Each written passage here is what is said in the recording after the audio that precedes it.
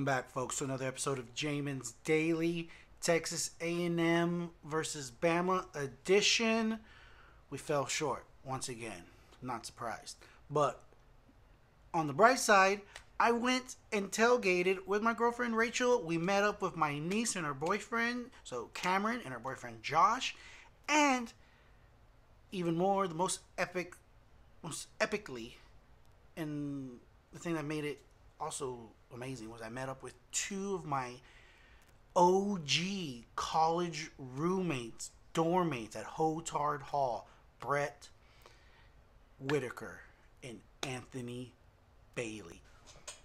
Now, the great thing, when we first were driving into College Station, there was a lot of traffic. And once we got in, if you haven't been to College Station, the BCS recently on a game day, it's bumper to bumper, crap a load of traffic. We could not find a parking spot, which I had anticipated.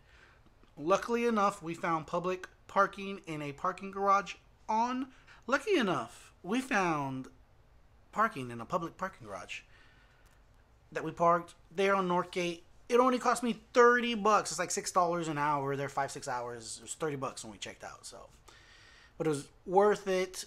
Definitely worth it. We parked, grabbed our stuff. We made our way towards the stadium because Cameron had said she had passes to the 12th Man Foundation tailgate party. So we're making our way. If you know, that's even further, even past where the stadium is. So we were walking towards the stadium. Bailey calls me, and the fact is, when I was on my way to the game, my hopes did not have a high to the percentage and of me meeting up with my friends. I was like, man, I hope. I didn't even know if Brett was going for sure. Sure enough, he was with Bailey. Bailey's calling me, dedicated to meet up. I want to give him a shout out. He made it happen. We meet up. We're like, hey, I'm here, I'm there. On game days, I'm sure everywhere, the cell service sucks. It's hard to communicate, but we found each other. We had this connection. We found each other. And soon after, we run into, maybe even right before then, we ran into Cameron.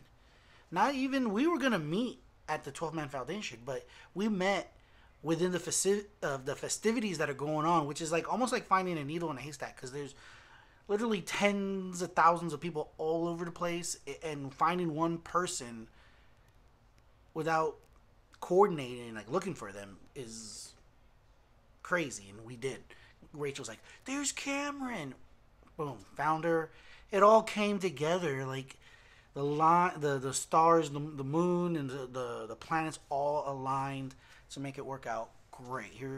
You'll see some of the photos that we took. You know, the university has been wise to create all kinds of now photo opportunities, photo setups, as you'll see here, where it says, you know, Gig'em Aggies or Aggie Land, and different things for the 12th Man ring, not the 12th Man, but the Aggie ring.